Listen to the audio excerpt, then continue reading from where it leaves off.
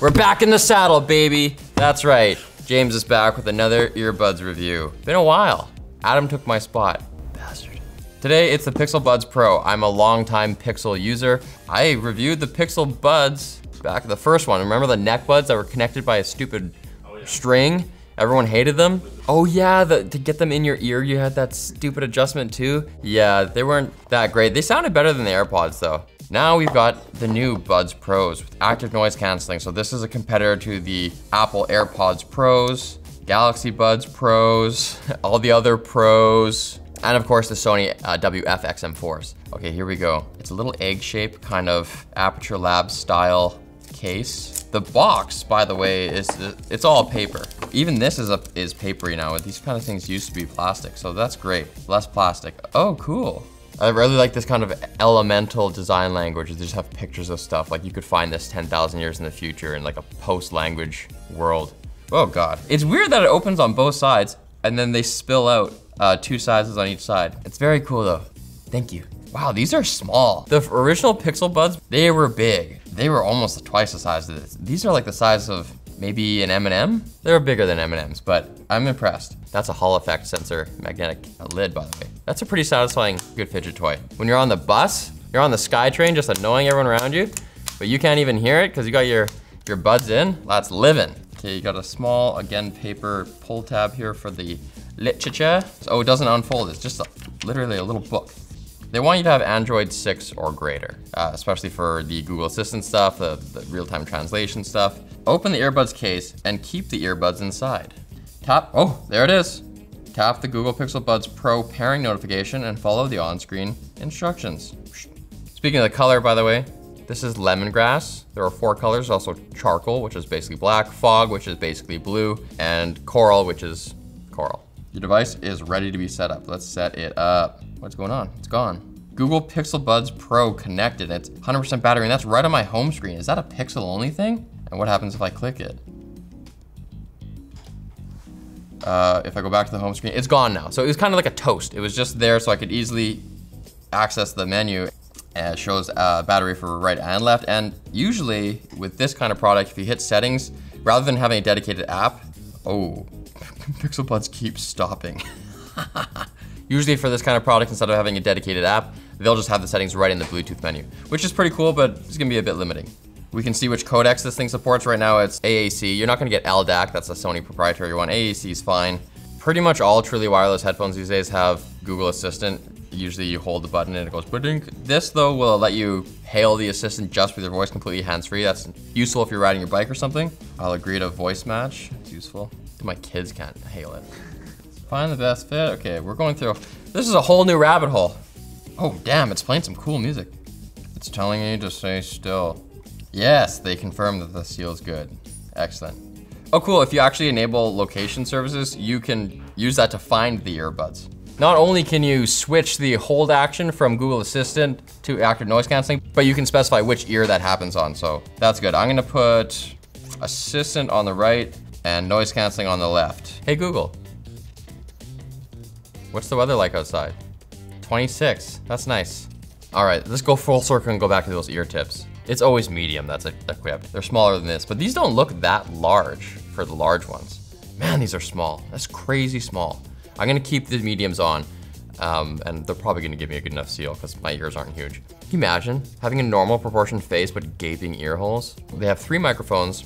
You can also see that there are wind filters over top of these mics. These 3 mics are beam forming. They also have voice acceleration. I'm not sure exactly what that feature means, but I do know that they use bone conduction to help know what noise is your voice and what noise is noise. Cut through the signal and noise.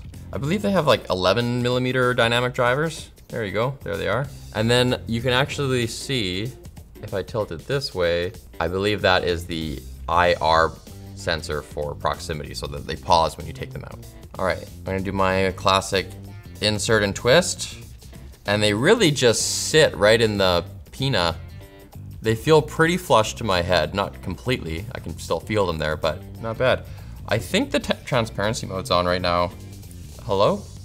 Yeah, it was. They have a feature where if you pull one out, it automatically puts the other in transparency mode, which is pretty cool. it's a signal to the people around you that you're listening to them, and it's probably faster than being like, hold on, hold it down, transparency mode. The transparency mode on these is super subtle though. It's not over amplifying my voice, and it's not making the HVAC super noticeable. Now that I put it back in, I think the ANC is completely on. I can't hear the HVAC at all. Isolation and seal is, I think it's pretty good. What'd you say? Is my phone making noise? It is. For the controls, the interface, which is something that I'm very particular about, I like what they've done. They've done what I would call the standard. You've got one tap for play, one for pause, double for next, triple for back, hold for Google Assistant, unless you're using hands-free, and that leaves volume control. Because they're fully capacitive, you just swipe to step up the volume. I'm gonna try the interface out once I get some music playing, but I'm gonna do that after this message from our sponsor. Thanks to Secret Lab for sponsoring this video. Secret Lab chairs are designed to keep you comfortable for those long nights of work and play. Their Titan Evo 2022 series chair offers 4-way lumbar support, magnetic memory foam head pillow, and is offered in different upholsteries like hybrid leatherette, soft weave fabric, and Napa leather. Best of all, they've got a 5-year extended warranty and a 49-day return policy, so you're covered if anything is wrong. So head to the link in the description and check out Secret Lab today. Let's play some tunes. All right, I'm not gonna evaluate this music right now. I'm just gonna try this out. Okay, one shot, sure shot, it actually paused. Here's what the delay is like. Bunk, bunk. So, small delay, but that's basically what you get with these devices. Now I'm gonna try next. It looked like a triple tap, but that was actually, the first one was a miss. 1, 2, 3. The little tone that it plays, when you do a double tap, it goes did and a triple did, so that's nice. I got transparency mode on right now, so I'm holding down the right. Yeah, I'm just toggling transparency and A and C, I think. Yeah, okay, so both ears are doing the same thing. This music's pretty damn good though, I gotta say that. Let's try the swiping, because sometimes with a swipe, it'll register as a tap. That worked. That worked. And both those swipes I just did, they connected with different parts of the earbud. The first one hit the back, the next one just kind of barely hit the front. Yeah, this is working really well, actually. In fact, I might go as far as to say this is the best capacitive kind of swiping action I've seen on an earphone, because usually you really gotta make sure you hit the right spot and everything. Okay, that one paused it. I'm getting a little cavalier with the taps though. You gotta be a little bit careful, but it's pretty good. Let's react to the music. I gotta put on some tunes that I know. Yeah, I'll say the bass is pretty low.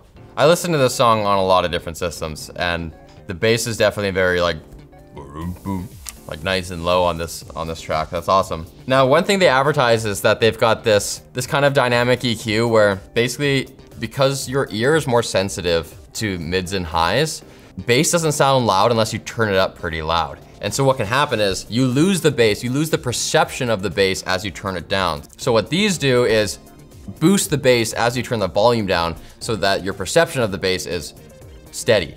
I'd say it works. I'm at like 90%. This is probably as loud as I would put it at a gym or something if I'm competing with the radio. Sorry, I just had to take one for the team and withstand that noisy volume just to see how harsh it gets when it's really loud. That sounded pretty okay. Let's test it with some electric guitar. One of my favorite albums ever. And this is the type of music that is kind of supposed to be grating. So it'll sound really grating and bad if you don't have a good system.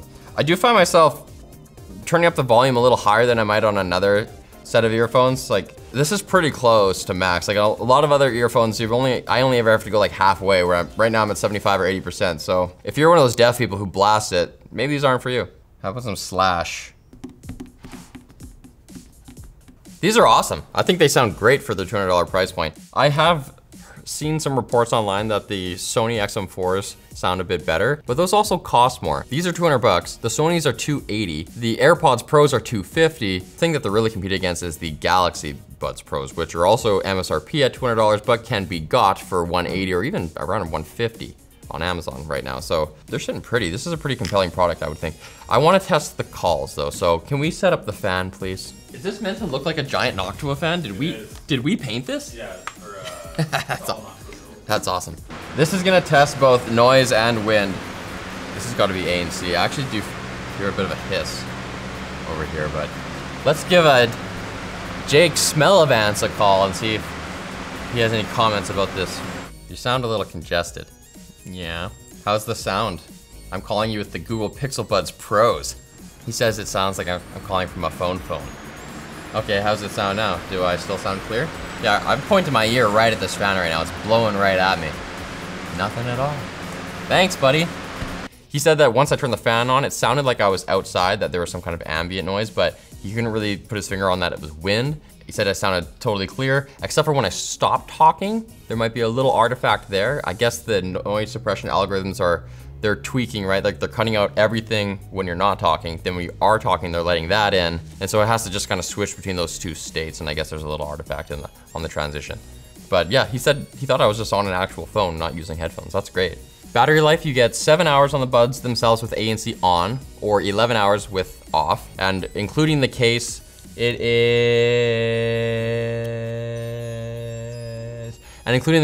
31 hours with ANC off and 20 with it on.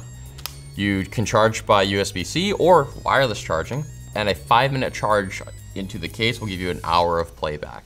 And then for the waterproof rating, the earbuds themselves are IPX4, which is pretty standard in this category of product. That'll keep you protected from splashes from any direction, sweat. If you're using it at the gym, you'll be fine. The case though is IPX2 rated. So that test is actually just 10 minutes of dripping water coming at an angle that is at 15 or less degrees. I think they do like 4 different orientations. So it's not nothing, but they're not waterproof. Don't wear these in the shower. Don't bring your case in the shower. Don't open it up. Don't fall in the lake. One other thing, I'm not totally clear on how this works, but they advertise their active noise canceling as being called with silent seal.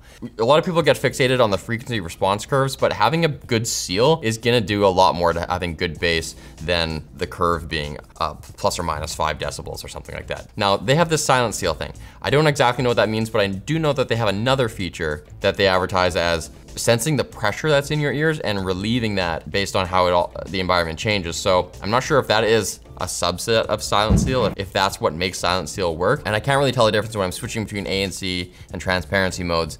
I don't have like a popping or pressure in the ears. So I think as advertised, as far as that goes. So Pixel Buds Pro then, I think I would recommend them, although caveat, I didn't show you any EQ tuning in the app or on the phone. And that's because it doesn't exist yet. They say it's coming this fall. It'll be a 5-band tuner. Don't buy stuff hoping for features to come down the line. Wait until the features you want are actually supported and then buy stuff. Otherwise, you'll be buying a TV and waiting for the VRR for a year and a half, because that seems to be how it goes. Before we close this out, there's one other main feature that I want to test, which is the multi-point connectivity. I'm supposed to be able to be using these on my phone, and then when I switch to my laptop for a call, it'll automatically switch over as long as I've previously connected the Bluetooth on that. So I want to know how that works because it sounds like it could be annoying. So let's check it out. So now that I'm pairing with not a Pixel, I actually have to use this pairing button on the case. Hold that for 3 seconds to let it be seen, and you can see now the light has started blinking. All right, so I got Crab Rave going. I can hear it. I'm gonna pause it. I'm gonna close my laptop. I'm gonna grab my phone and start playing some music from here. It's coming out of the phone, obviously. Okay, it's on my phone, that's cool. The music is playing on my phone right now. I go back to the laptop. I couldn't hear this playing, which is good, but I don't see how this multi-point was supposed to work because it just didn't at all. Tap to open Pixel Buds app. Nothing opens. Okay, I'm gonna try one last thing with this multi-point thing. I'm gonna open my computer, I'm gonna start a call on it, and we'll see if it switches. I'm assuming this is ringing right now, but I still am only hearing music, so. Hello? Yeah, it says the Google Pixel Buds are connected to this laptop. I can still only hear the music. What if I pause the music? Hello, Jake? Hello? These things suck! All right. Oh no. Wow, the isolation's like surprisingly good in this. Earbuds updated. Your case will update when you store your earbuds in the charging case for about 10 minutes. That's kind of cool. The earbuds like pass the update onto the case. But that's the Google Pixel Buds Pro. I think they're pretty cool. I think they're worth the money, but they obviously have some bugs to work out, or maybe I'm just dumb. I don't really care about this multi-point feature anyway, but it'd be nice if it did all the things it claims to do. Thanks for watching Short Circuit, guys. If you like this video, watch some of our other earphone reviews. Sometimes with me, sometimes with Linus, sometimes with Adam. Bye.